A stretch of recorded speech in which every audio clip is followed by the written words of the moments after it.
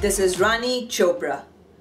When the housing bubble burst and the US economy was facing a financial meltdown, the Fed introduced quantitative easing.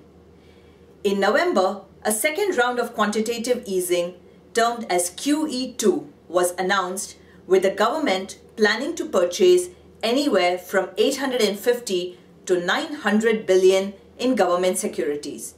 In common terms, the Fed is creating money, buying treasuries and mortgage-backed securities, and artificially increasing the supply of money that is being pumped into the stock market. The Federal Reserve is currently buying up to 70% of government bonds ever since QE2 began.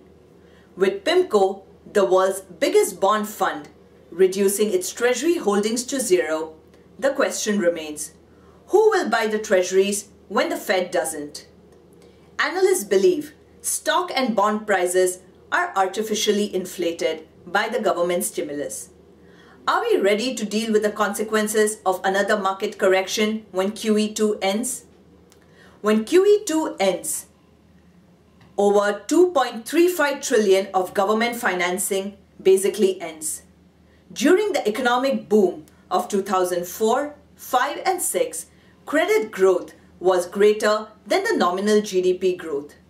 But since the financial meltdown, we have seen a negative credit growth, and the only growth in the private sector is the one sustained by the Fed through the QE2. Will the private sectors continue to grow when QE2 ends? The biggest challenge that the Fed faces is how it plans to reduce over 2.35 trillion of balance sheet debt. The question everyone is asking is, will there be a QE3? I believe that the Fed will wait and see if the economy stabilizes. If bond yield rises and the stock market strengthens, there will be no need for a QE3.